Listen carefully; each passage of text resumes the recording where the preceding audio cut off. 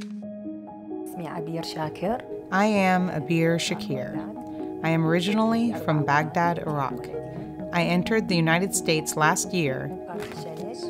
Farah Shalash, my daughter, was born in Baghdad, Iraq. I was so excited I named her Farah because Farah means happiness. Because of the war that was happening in Iraq in 2003, she was born in very bad circumstances. She was 2 when I found out that she was deaf.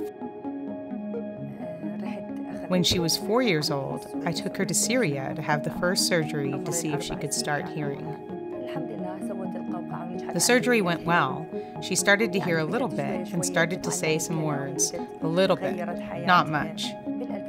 In 2014, the situation in Iraq was very bad and we had to leave, so we left. We went to Turkey. The first year when we entered Turkey, Farah's hearing aid stopped working. During the 9 years we spent in Turkey, I tried hard to see if someone could fix that hearing aid for her. I did my best, but I was unsuccessful.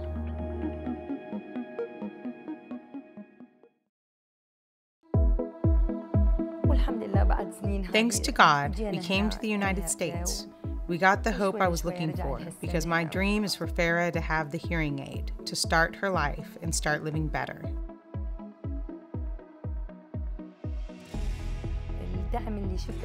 The support I got from Exodus is overwhelming. I have always wanted to drive a car. I never drove before. Exodus enrolled me into the driving class program, and I just passed the test last week, and I can't wait to get my driver's license so I can start driving and going to school. I feel like I belong to Exodus.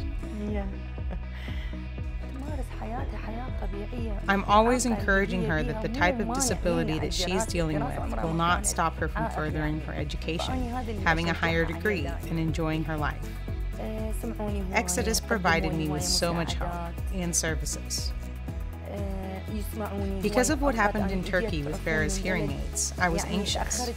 I wanted to start the process immediately of finding the right doctor and hearing aid, so I was calling them constantly.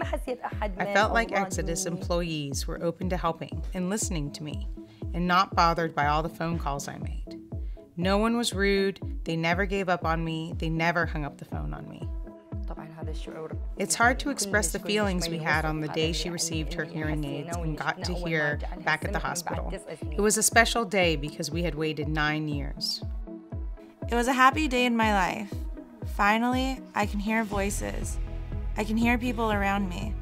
Now I am more motivated to do more things in my life and continue my journey.